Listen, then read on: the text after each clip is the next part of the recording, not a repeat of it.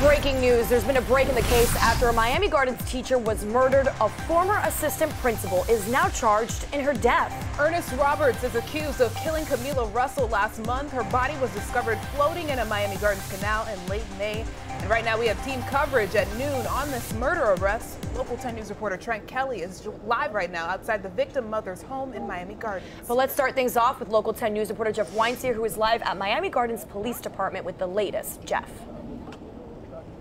Janice, they both worked once side by side at Norland Senior High School, but they were much more than co-workers. In fact, in a recent tweet, Ernest Roberts called her his sister. He is also the godfather to both of her children. Right now, as you said, he is charged with first-degree murder, with killing her inside of his house.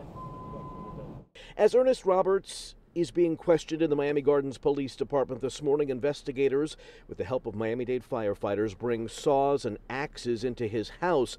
A source says they may be looking for blood under some carpeting. Roberts now charged with killing Kameela Russell, a friend and a former colleague of his at Norland High. Both were once assistant principals there.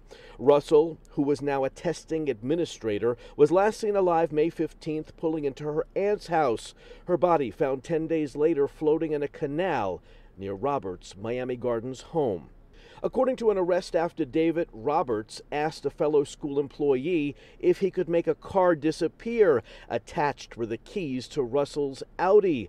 There was blood on Roberts' front door, on a sandal, on an Amazon box in his bedroom. A source says there may be pieces of carpet missing from the house, as if someone tried to get rid of evidence. And phone records place Russell at Roberts' house when she apparently disappeared.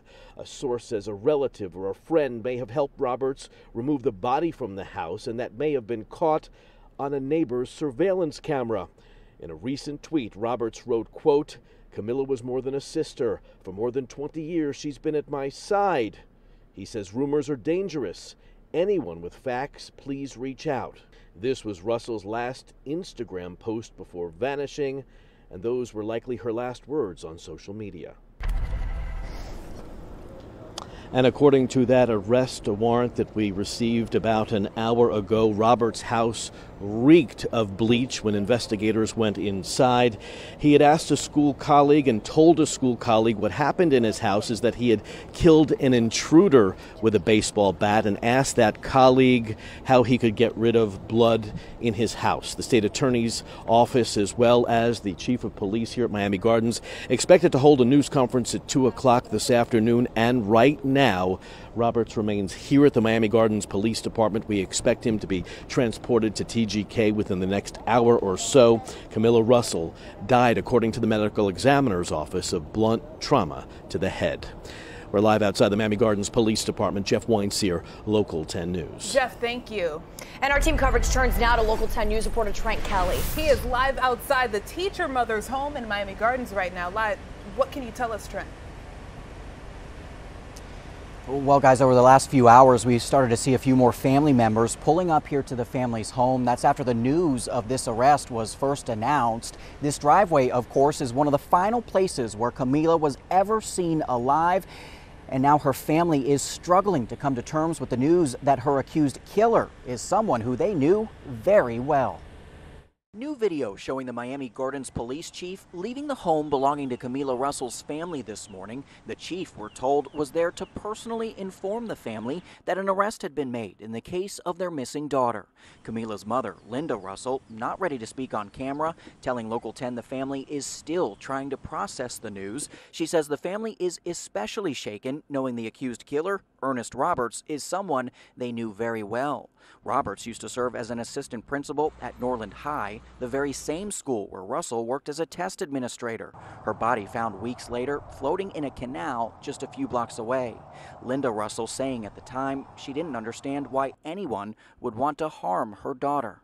Basically, they're just continuing the investigation, now that they've recovered a body. I just don't understand it. I don't understand it at all. And you can only imagine all of the emotions that the family is going through right now. Again, they tell me they are just too torn up right now to speak out publicly on this. They're hoping to convene as a family later this afternoon and maybe even answer a few questions later today. As soon as that happens, we will bring it to you both on air and online. For now, though, that's the very latest live here in Miami Gardens. Trent Kelly, Local 10 News. All right, Trent, thank you. Now, here's a statement from the school district about the arrest. It says, in part, Miami-Dade County Public Schools is appalled and saddened after learning of today's arrest in connection to the death of Kameela Russell.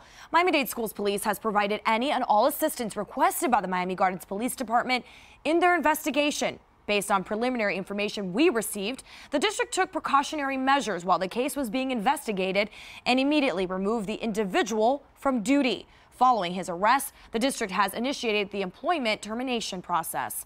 Our prayers and thoughts continue to be with Ms. Russell's family.